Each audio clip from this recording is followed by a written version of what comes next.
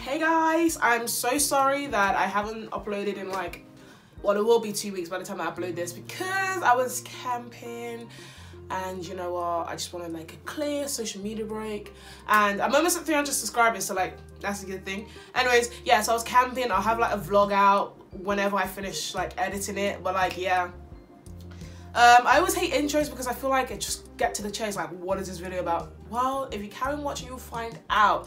Anyways, congratulations for all of you who received your A-level results. I'm proud of you. I hope you're proud of yourself. My days A-levels were so stressful and so hard. Anyways, the whole point of this video is about civil engineering. Like, I'm gonna give you a brutal review on civil engineering at the University of Southampton. Did you get that? Southampton. Anyways, yeah, so obviously I'm going on to my second year on civil engineering, and I really want to like make sure that I give a good review on how I found engineering at Southampton. Okay, so this can be great, and I don't like whiff waff waffle. Anyways, so I can make it clear and concise, here is gonna go.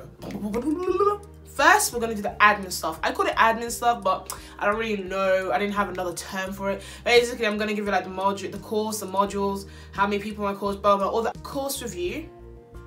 And then it's what I enjoyed at first year, what I found challenging, and then tips and advice for all the new civil engineers coming to Southampton. Okay, so cue the intro, which I still don't have. So let go. Okay, so there was 10 modules in first. There's 10 modules in first year. Well, I did 10 modules, and so the first one was design and computing for civil engineers. Then you get civil engineering fundamentals, then mechanics, structures and materials, thermofluids, a laboratory report, a technical essay, which was 3,000 words for us, assessment and design, and you have 3 exams: the multiple choice exam, which is engineering fundamentals, the long answer exam, which is engineering problem solving, and then the mathematics for engineering and the environment. Wow. Okay, so we had 10 modules. You had to pass all 10. There was no optional modules in first year, so all the modules were compulsory, and you had to pass all of them to get into second year. So how it worked is, if you really want to break down of stuff, okay, so we in first year we did geology, we did chemistry, we did thermofluids, there was physics, there was self-taught maths, which I'll get into detail. It sounds daunting and scary. You get some fact textbook, no, some fact textbook, but all manageable, all doable if you just construct your time wisely. Okay, so that was the modules we did. Remember, you have to pass all the modules. There's no compulsory modules in first or second year. You get your compulsory modules in third year, but that's besides the point. Okay, so admin stuff. I've done the modules, the course title. Obviously, my course title is civil engineering with architecture with an industrial placement. It's such a long title, but yeah, my course is 5 years. How many people in the course? There's currently 93 people, and I would say the ratio to boys to girls is very, very good. Compared to other engineering like acoustical, civil engineering has like a good ratio to boys. Like it's like 64 for every 6 boys is 4 girls. Yeah, I would say there's a lot of girls in our course. How many people in the course? The A-levels I took. The A-levels I took, sorry, these are questions that I've gathered from people like texting me on Instagram or like DMing me. So the A-levels I took, I took maths, physics and product design, and I would say all 3 A-levels were very useful. I think they were like the perfect A-levels. I have to put myself, anyways, no, you can really do any other A-levels, but I think like all 3 A-levels really like helped me in first year. Like product design helped me with the design project, maths helped me with the self-taught maths and every other part of like the exams and all of that, and physics just helped me loads with understanding like the theory behind everything and like thermofluids.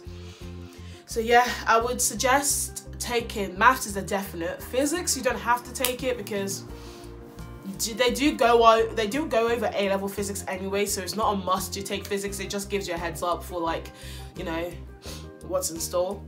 Product design, obviously that's not a must, but I thought it really helped me like in the practical side of engineering. and like obviously with the making of the models for what's called the design project, and then constructioneering, which I will get onto that. Anyways, next up, the laptop I'm currently using. I would suggest, I don't know why this is an admin, but I would just suggest not getting a Mac, because for my experience of first year, I realized that I don't have a Mac, I have a HP, but I'm getting a new laptop, so I'll give it like a new laptop update, because it's taken me a while to find a laptop, because I don't want to mess up, because laptop is crucial. Anyways, I would not recommend getting a Mac for engineering, because for civil engineering, there's a lot of like CAD, which is computer aided design work. You need like all the software, so like SolidWorks, Fusion 360, Autodesk, Inventor, all of that, and it doesn't work well with Mac products, Apple products. And so I mean, you can still use it, but like it's just not designed for Apple. And I would say save yourself the hassle and money and buy yourself any other laptop that isn't an Apple product, because trust me, it is long. And I remember being in a design project, I didn't have an Apple, so great, but my other like friends did, and so we had to use a few different software because Apple just wasn't working with Inventor. So I would not recommend getting an Apple product, okay? And if you have already, it's not the end of the world. I mean, you can work around things, but yeah, okay. So this is now course overview. Okay, I would say that the transition from A-levels to first year was actually not as difficult or as hard as I anticipated. Besides one module that was hard, the rest were doable. So I got a first in first year, and that was just mainly because I was making notes from the beginning. But that I'll put more of that in the advice. But like the course overview, okay, so you already know there's 2 semesters. Semester 1 was way more not intense and jam-packed than semester 2. I felt like semester 2 half the time I was like, wait, what's really going on? Am I even doing anything? But that's mainly because of like constructioneering and prep and planning. Anyway, semester 1, what we did was that we started chemistry, coding, we did Python, we had obviously our maths module, which was a year-long thing, thermofluids, a year-long thing, we started materials, which was a year-long thing. And so first year was just a lot of admin stuff as well, getting used to like collecting your textbook, all of that. And then also we just started learning. Yeah, I wouldn't really like, I'll just say you experience it for yourself. There's nothing I could say that'll make the first semester easier, because it was just really just going to lectures, taking notes, reviewing topics. Like regardless of what A-level is, it's like we start from basics because they're trying to build a foundation to make sure everyone's equal, because some people already done further maths, and half the maths module we had to do were already covered in further maths, but we just want to make sure everyone's like at the same level foundation. I used to say that most modules you do take in first year of civil engineering is joint with like other engineering. So like we had ours with mechanical engineering and ship science. So most things are joined. So I say first year is quite neutral, just like engineering, except for semester 2, which is quite interesting. So that was semester. What I loved about semester 2 is like a more civil engineering based. Like obviously we have like the physics and math stuff, which is every engineering student should know how to do that. But semester 2 was tailored towards civil engineering, because we had a constructioneering, which is like a week-long trip where we go out to Norfolk and we build a scaled down version of like a massive landmark. So I had the Malau Bridge, there was like the Gherkin, Bray Wharf, all of that. So it was very interesting, and it was like one of the best things about first year engineering at Southampton. Also with semester 2 you have the design project, which is where you're allocated a brief and you have to design a solution to this problem. Yeah, and that was very interesting. I'll get into more of that, what I enjoy about first year. Anyways, the range of facilities. Well, in Southampton we have 5 campuses. Anyways, with engineering, we're being allocated, well, we're slowly being allocated to the new campus called Boulderwood, and we have loads. I mean, I just think Southampton is jam-packed with loads of state-of-the-art facilities, and we are really catered for properly. We have a lot of labs. We have labs like once every 2 weeks. We have a lot of labs, we have a lot of tutorials which are useful. Yeah, that's the course overview.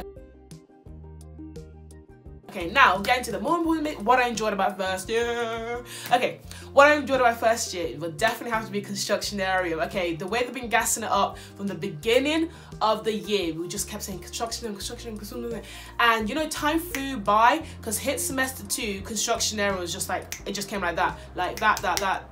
I would insert pictures of constructioneering. wherever, because I never know how to do this editing stuff. But constructioneering was amazing. And the thing I like about Southampton is that we did it in first year. Normally you get second and third year students, like obviously Oxford, other unis come to constructioneering, but they normally take second to third year student, but they took first year.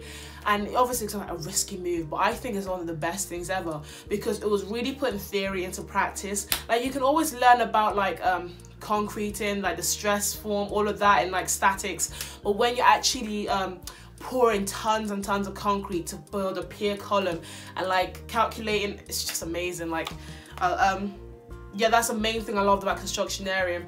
Actually allocating, so I was project manager for my team. We built a scaled down version of the Milan Bridge in France, and that was amazing.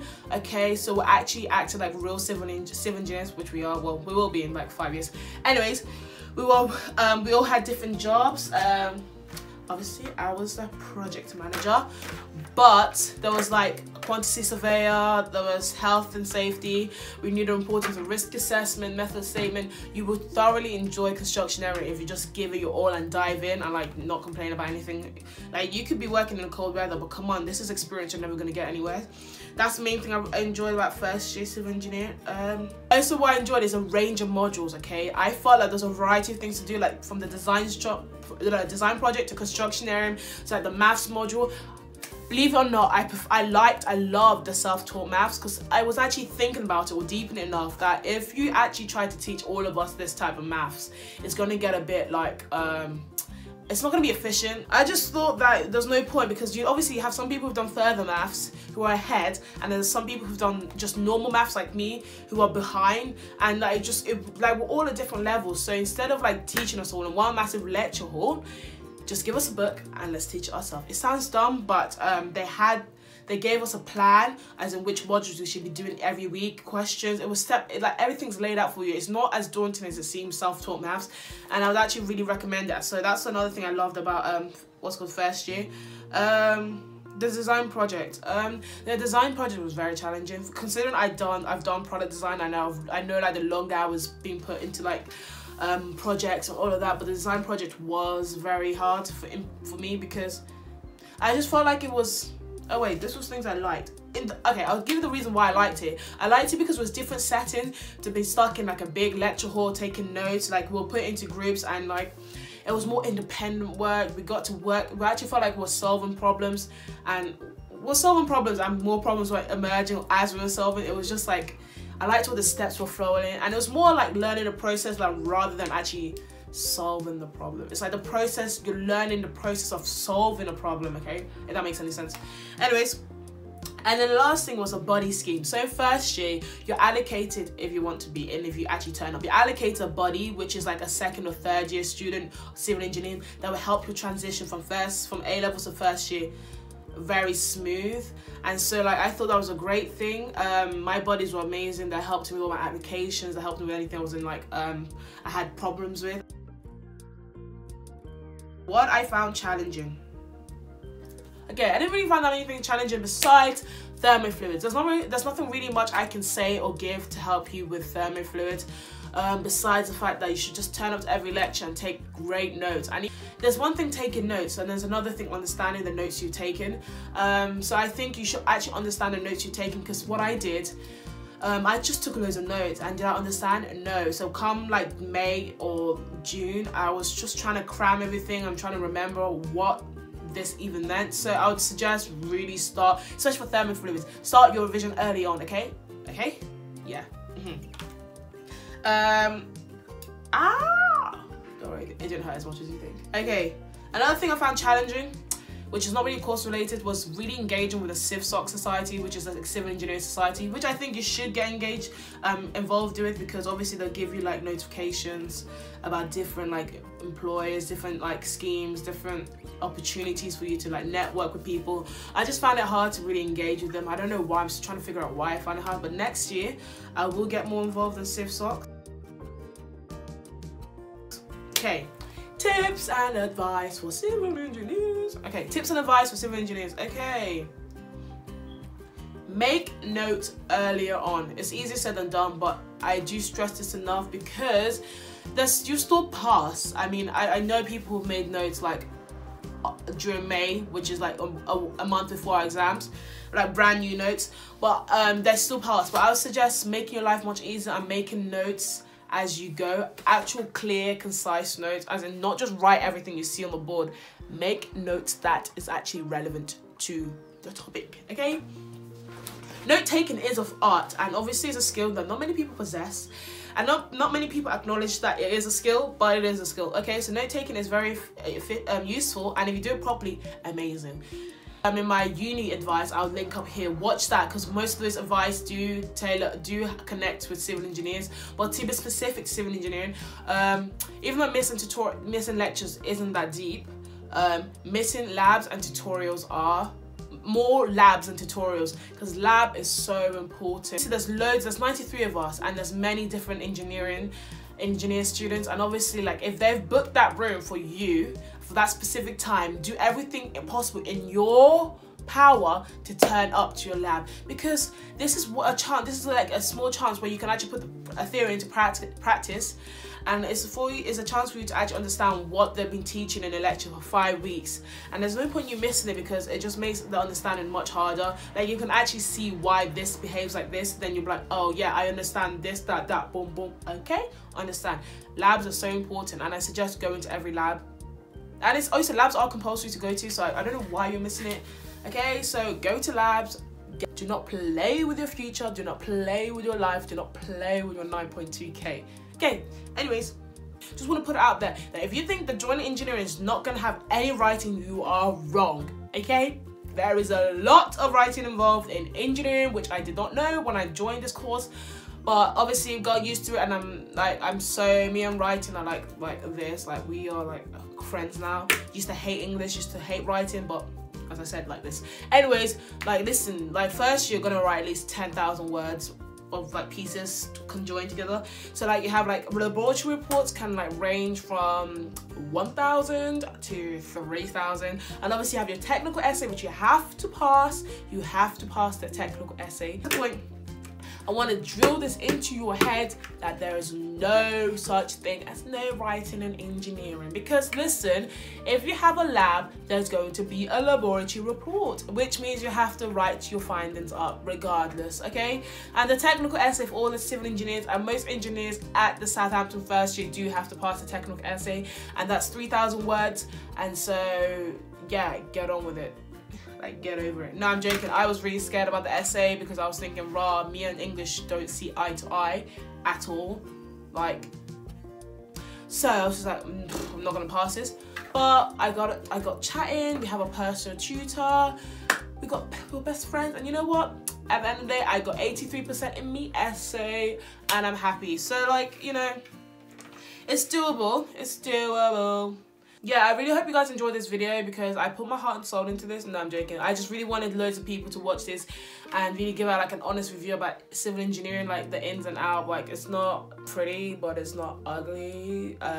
First year was great. Second year is probably gonna be one of the hardest years. So I can't wait to document that with you guys. I hope you guys enjoy Southampton. I hope you enjoy civil engineering. I hope you enjoy whatever degree, apprentice, job you're doing. And tune in next time. Oh!